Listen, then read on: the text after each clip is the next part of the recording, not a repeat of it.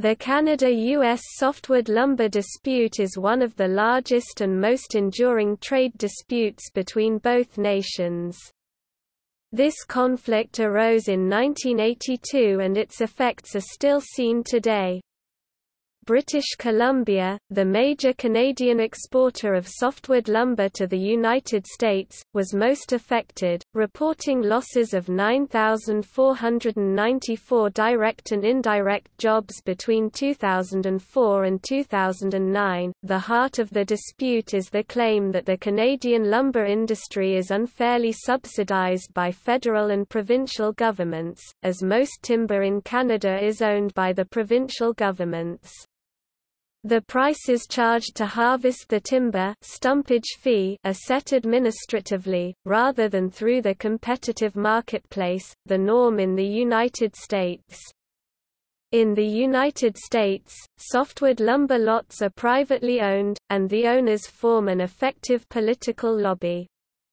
The United States claims that the Canadian arrangement constitutes an unfair subsidy, and is thus subject to U.S. trade remedy laws, where foreign trade benefiting from subsidies can be subject to a countervailing duty tariff, to offset the subsidy and bring the price of the commodity back up to market rates. The Canadian government and lumber industry dispute this assertion, based on a number of factors, including that Canadian timber is provided to such a wide range of industries, and that lack of specificity makes it ineligible to be considered a subsidy under U.S. law. Under U.S. trade remedy law, a countervailable subsidy must be specific to a particular industry. This requirement precludes imposition of countervailing duties on government programs, such as roads, that are meant to benefit a broad array of interests. Since 1982, there have been 4 major iterations of the dispute.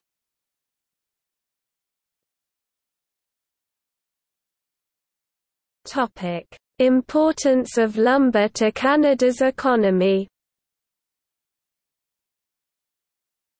The softwood lumber industry is vital to the Canadian economy and has employed thousands of people. The forest industry has contributed to direct jobs for about 232,700 individuals. Indirectly, 289,000 people have been hired to work in other sectors that depend on Canada's forests. They include engineering, transportation, and construction. Such benefit from this industry can be seen in the nation's GDP, which added $21.2 billion in 2014. That accounted for around 1.3% of real GDP. Canada has the biggest trade surplus in relation to forest products, $21.7 billion in 2015. As the largest market, the U.S. is heavily dependent on Canada's lumber. The needs of the U.S. outweigh the domestic supply. Canada has also been expanding rapidly into the Asian market, with China being the second largest importer. The U.S. accounted for 69% of Canada's softwood lumber exports in 2015. This is an increased share of Canadian softwood lumber exports, which reached its lowest level in 2011, accounting for only 54%. China in that same year accounted for 21%.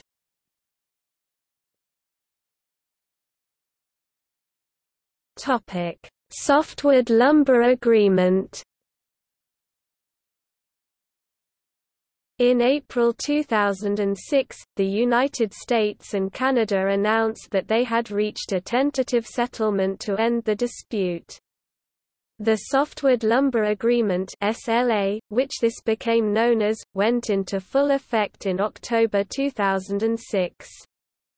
The conditions stated that the period for this agreement would last anywhere between 7 and 9 years.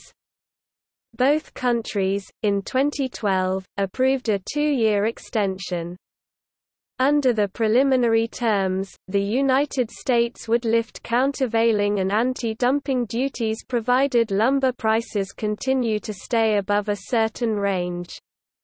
Below the specified range, a mixed export tax and quota regime would be implemented on imports of Canadian lumber. On Canada's part, the nation agreed to enforce regulations, such as in the form of taxes on lumber exports headed to the U.S. The provincial governments of Canada, specifically, were encouraged to make changes to their pricing systems. Such changes would allow for a non-subsidizing system. As a part of the deal, more than $5 billion in duty deposits collected would be returned. The SLA establishes a dispute settlement mechanism based around the London Court of International Arbitration (LCIA), a non-governmental institution. Either country may initiate dispute settlement of matters arising under the SLA or implementation thereof. Hearings are to be open to the public, as are pleadings and other documents. The agreement states that hearings are to be held in either the United States or Canada. The venue is selected by the arbitration tribunal. The SLA also provides that decisions of an arbitration panel are binding on the two parties.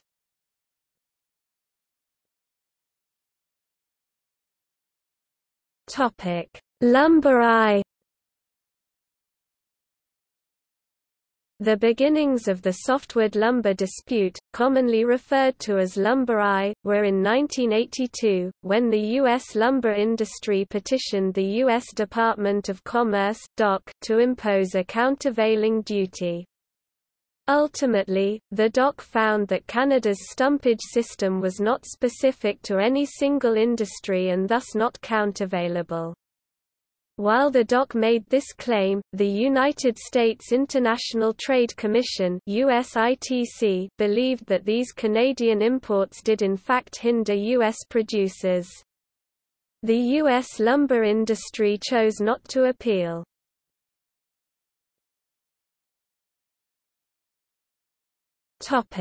Lumber II. The second phase, Lumber II, began in 1986, when a U.S. lumber industry group, the Coalition for Fair Lumber Imports, petitioned the Department of Commerce. The USITC once again arrived at the conclusion that Canada's exports unfairly impacted American producers. This time, the DOC did find Canadian forest programs to be countervailable and set a preliminary duty of 15%. Before the subsidy was imposed, the United States and Canada agreed to a Memorandum of Understanding that created a phased tariff. One of the terms of the MOU was that Canada levy an export tax on lumber traveling to the United States.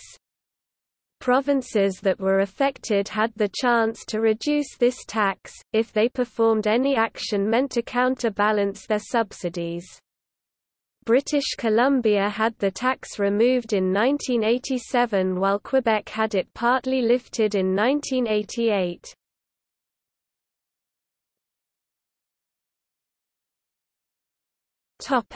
Lumber III.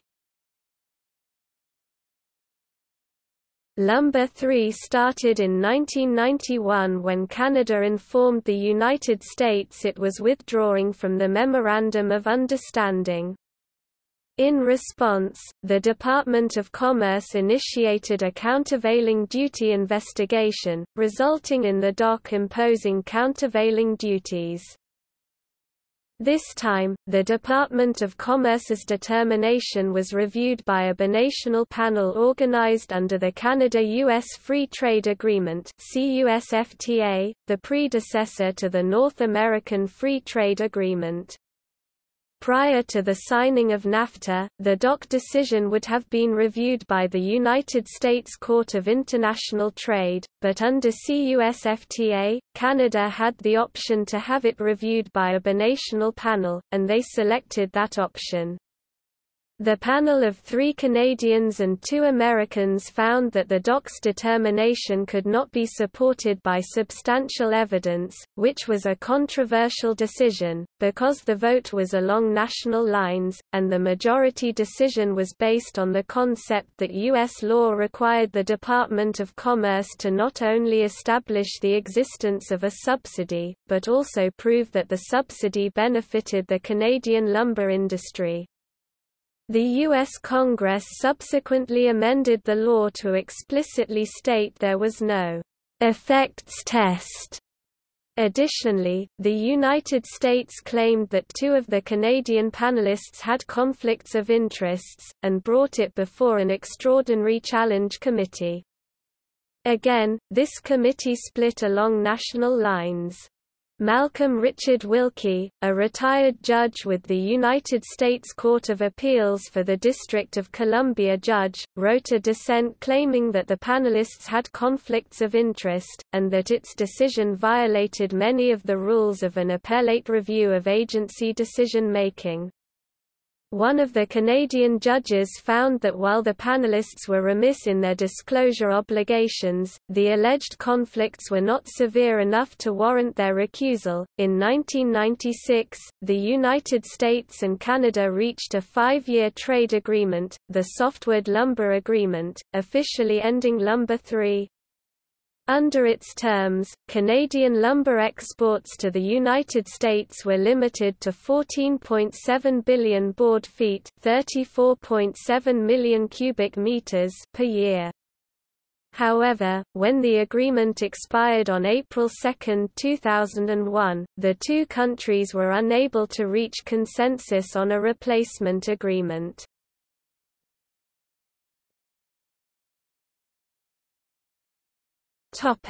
Lumber IV. 3 days after the Softwood lumber agreements expired, the U.S. lumber industry petitioned the Department of Commerce to impose countervailing duties.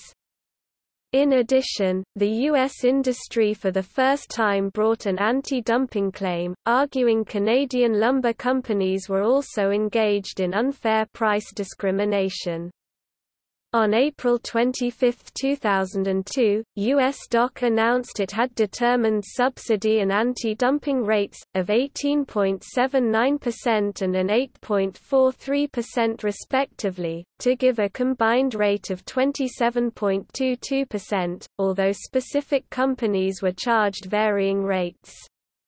By February 26, 2003, 15,000 workers had been laid off, primarily in British Columbia, as a result of the duties imposed by the United States. On May 27, the World Trade Organization issued a non-binding ruling in Canada's favor with regard to U.S. anti-dumping duties. The decision was appealed to a legally binding NAFTA panel. On August 13, the panel ruled that while the Canadian lumber industry could be considered subsidized, the DOC had improperly calculated duties based on U.S. stumpage prices. There was no world market price for timber, as the DOC had asserted, and it was therefore improper for DOC to calculate duties based on U.S. timber prices rather than Canadian market conditions. It accordingly ordered DOC to reassess its method of calculating duties. 2 weeks later, a WTO panel similarly concluded that the U.S. had imposed improperly high duties on Canadian lumber.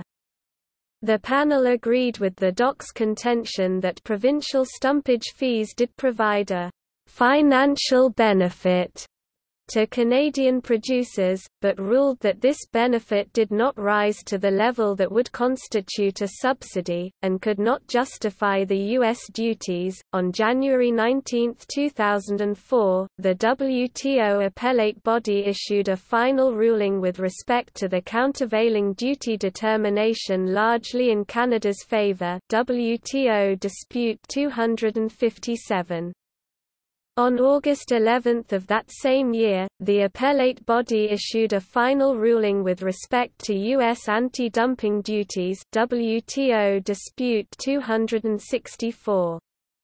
In the meantime, because of an adverse WTO decision, the USITC reopened the administrative record, pursuant to a special provision in U.S. law, and issued a new affirmative threat of injury determination in December 2004. This new determination allowed the countervailing and anti-dumping duty tariffs to remain in place. Between June 7, 2004, and October 5, 2005, DOC submitted 5 revised estimates of justifiable duties to the NAFTA panel, each successively lower than the last being 1.21%, but each time the NAFTA panel found errors with each one and ordered it to recalculate. On April 15, 2005, the Canadian Minister of Trade, Jim Peterson, announced that the federal government would provide Canadian softwood lumber associations with $20 million in compensation for their legal expenses stemming from the dispute with the United States. That same year, another NAFTA Chapter 19 panel reviewed a determination made by the USITC that the U.S. lumber industry was under a threat of injury due to Canadian imports. Since the United States ceded jurisdiction to the World Trade Organization, it was necessary for the U.S. government to establish that a domestic industry was suffering injury, or faced a threat of injury, before countervailing duties can be imposed. The NAFTA panel found the USITC's determination invalid. In addition, the panel made the controversial decision to deny the USITC to reopen the administrative record, ordering the USITC to issue a negative determination based on the existing record. Unlike the panel during the Lumber 3 stage, this panel's decision was unanimous. However, the U.S. government challenged its decision before an extraordinary challenge committee, which, on August 10, 2005, issued a unanimous decision against the United States, finding that the NAFTA panel's determination was not sufficiently invalid to require vacatur or remand, under the standards of NAFTA. On August 15, 2005, the United States said it would not abide by the NAFTA decision, because the Section 129 determination superseded the decision which was reviewed by the NAFTA panel. 2 weeks later, on August 30, the WTO, which had previously ruled against the ITC, this time upheld their new Section 129 threat of injury ruling. In September 2005, a U.S. lumber industry associate filed suit in the U.S. Court of Appeals for the District of Columbia Circuit, challenging the constitutionality of the NAFTA Chapter 19 dispute settlement system. On November 24, 2005, the U.S. Commerce Department announced it would comply with a separate NAFTA panel's order to cut a 16% duty on Canadian softwood lumber imports for now. The following month, the DOC announced recalculated countervailing and anti-dumping duties on softwood, totaling 10.8%. In March 2006, a NAFTA panel ruled in Canada's favour, finding that the subsidy to the Canadian lumber industry was de minimis, i.e., a subsidy of less than 1%. Under U.S. trade remedy law, countervailing duty tariffs are not imposed for de minimis subsidies. A tentative deal was reached in July 2006, in which Canada got $4 billion of the $5.3 billion it lost because of the penalties, with no additional tariffs to be imposed. After initial opposition from several large Canadian lumber concerns, the Harper government, without specifying how many companies endorsed it, was confident that there would be enough support to culminate the deal. In August 2006, Prime Minister Stephen Harper brought the New Deal to Parliament for discussion and a possible confidence vote. If the House of Commons had voted against the deal, it would have automatically forced a general election and annulled the deal. The Conservatives were in favour of the deal, while the New Democratic Party and the Liberal Party were against, leaving the Bloc Québécois as the deciding party. On September 7, Bloc Québécois leader Gilles Duceppe endorsed the Softwood lumber deal, effectively neutralising any chance of an election coming out of a non-confidence vote. 5 days later, Canadian International Trade Minister David Emerson, along with U.S. counterpart Susan Schwab, officially signed the deal in Ottawa. Despite supporters' claims that it was the best deal possible, Elliot Feldman, an international and economic law specialist from the firm Baker & Hostettler in Washington, D.C. and a former director of the Canadian-American Business Council, criticized the deal as one-sided and a bad deal for Canada. On September 19, 2006, the deal passed its first reading in the Canadian House of Commons with a 172 to 116 majority. On September 27, the Canadian press reported that Canada did not meet an October 1 deadline imposed by itself to implement the agreement. Withdrawal of some of the 30 issues regarding the deal was the main reason for the delay on complying to the deal. On March 30, 2007, the United States requested formal consultations with Canada to resolve concerns regarding Canada's lack of implementation of the export measures. The following month, on April 19, formal consultations took place between the two governments. On August 7, the United States, pursuant to a settlement mechanism established in the 2006 Softwood Lumber Agreement (SLA), initiated arbitration in the London Court of International Arbitration (LCIA), a private body. The official request for arbitration took place on August 13. Canada responded to this request for arbitration on September 12.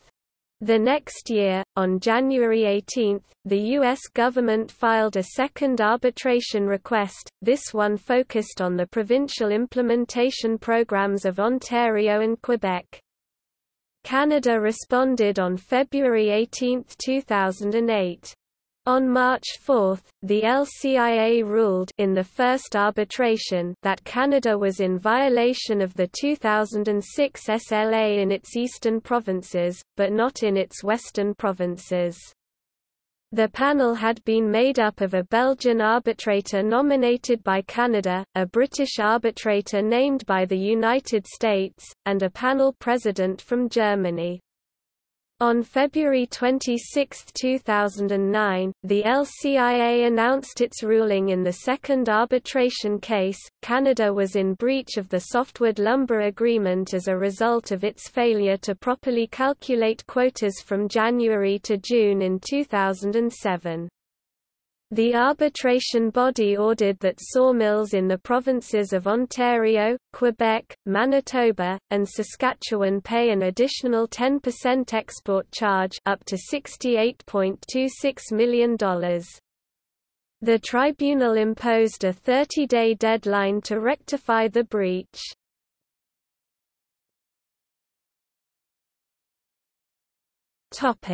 Looking ahead.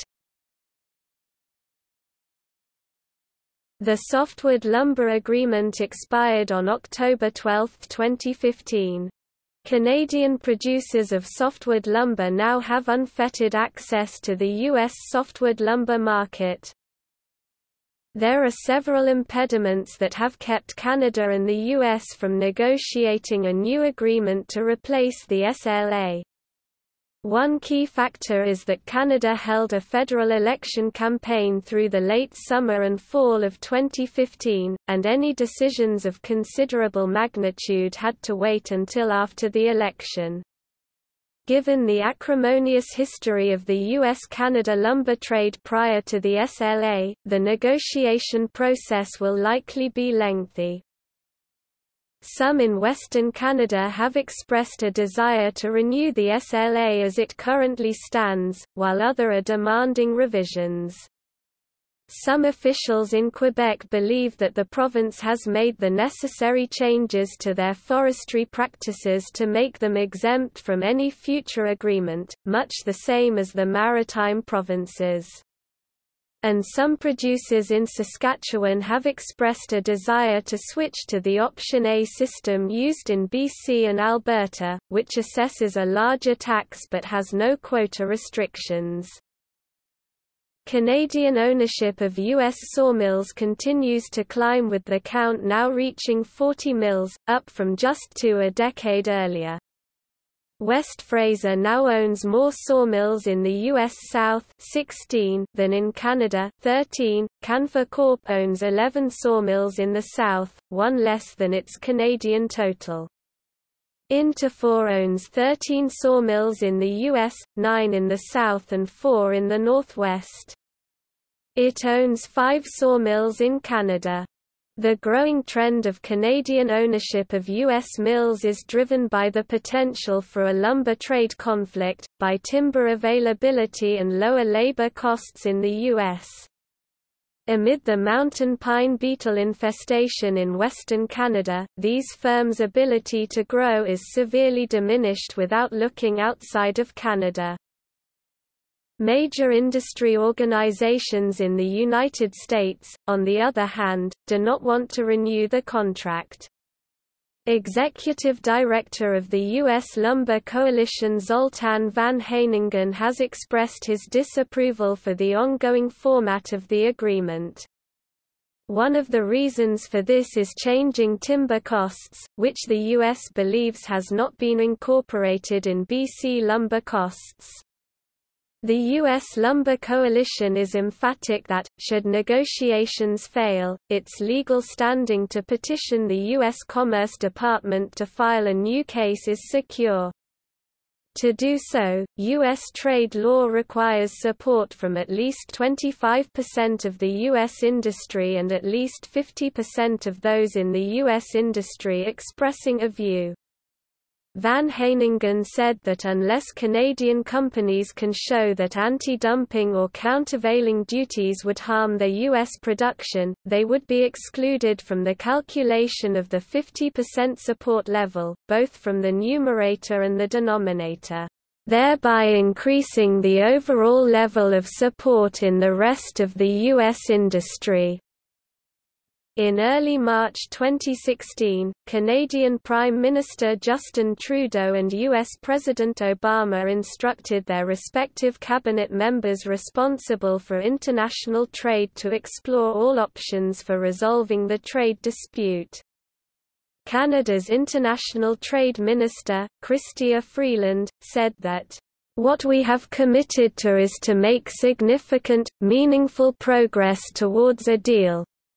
To have the structure, the key elements there are 100 days from now." On 12 October 2016, a one-year moratorium on trade actions since the expiration of the deal ended. As of November 2016, Freeland had formally met with U.S. Trade Representative Michael Froman 12 times in the past year.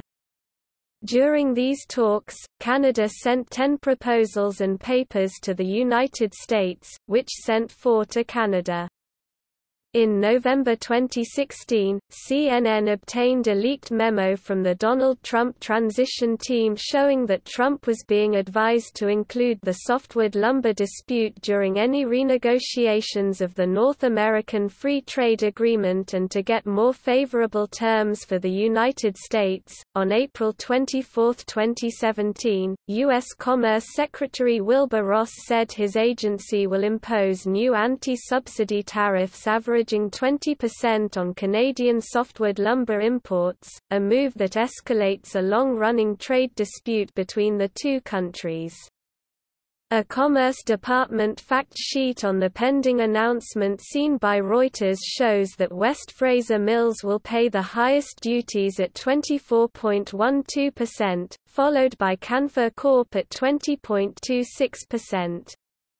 Resolute FP Canada Limited will pay a 12.82% duty, while Tolco Marketing and Sales and Tolco Industries will pay a 19.50% duty, and J.D. Irving Limited will pay 3.02%. All other Canadian producers face a 19.88% duty, according to the document. On April 25, 2017, the Trump administration announced plans to impose duties of up to 24% on most Canadian lumber, charging that lumber companies are subsidized by the government. The duties are on the 5 firms: West Fraser Mills, Tolco Marketing and Sales, J.D. Irving, Canfor Corporation, and Resolute FP Canada. West Fraser Mills will pay the highest duty of 24%. The preliminary determination directs U.S. Customs and Border Protection to require cash deposits for the duties on all new imports as well as softwood products imported over the past 90 days. To remain in effect, however, the duties need to be finalized by Commerce and then confirmed by the U.S. International Trade Commission after an investigation that includes testimony from both sides. In response, the Canadian federal government indicated that it was exploring the possibility of banning United States coal from being exported through Canadian ports and imposing a retaliatory tariff on lumber exports from Oregon. By November 2017, the U.S. International Trade Commission decided to levy heavy countervailing and anti-dumping duties on lumber imports, citing that the U.S. industry has been harmed by unfair practices. The decision was unanimous for the 4-member trade panel, which ruled on the petition filed by the U.S. Lumber Coalition. Canada immediately lodged a legal challenge to the decision under NAFTA's Chapter 19 dispute settlement mechanism, with an official statement declaring that it was unfair, unwarranted, and troubling. Canada has previously won several NAFTA challenges involving softwood issues in the past. In March 2018, Canada escalated the dispute to the WTO, asking the international trade body to set up an adjudication panel to judge its dispute with the United States. Canadian representatives argued that talks with the U.S. have failed.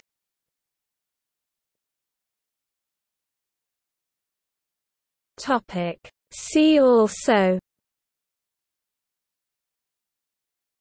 Economy of Canada, Economy of the United States, Byrd Amendment.